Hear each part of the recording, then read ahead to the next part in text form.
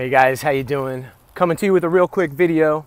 If you already don't, follow us on Instagram. I'm at Shots of Hennessy. Wendy is OH, Wendy OH. And we're also on Facebook. Just search True For You Fitness and you'll find all of our stuff. But anyway, I wanted to give you the 4 pillars for success here. So there's 4 very surface level things. For my private clients who know me well and we talk on regularly on in person and stuff like that, I've become way more spiritual over the last year, but I'm not going to get into that now because not everybody's ready for it. What's up, dude?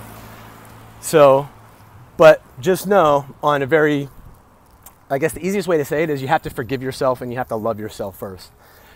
And that's a whole, I could write a book about that, and there are books written about that, and I suggest you go on your own journey and find out for yourself. But here's the 4 surface level pillars for success. Number 1, you have to get outside. I don't care how it is, I don't care where you live, I don't care anything about your environment, you got to get out and experience it. If you don't like your environment, go to a place that you do like, move. I don't know, but you got to get outside of this alien world that we built on top of the real world, not some TV show, but that stuff outside, that green stuff, those trees back there, the sun that's shining down on me. You got to go out and get that stuff, even if it's only 10 minutes a day. That's number 1. Number 2, you have to get away from processed foods. You have to get to real foods. And that can look like anything. You could be vegan and do it. You could be paleo and do it. You could be high protein and do it. You could be high carb and do it. You can be whatever you want to be. Just get real stuff in your body.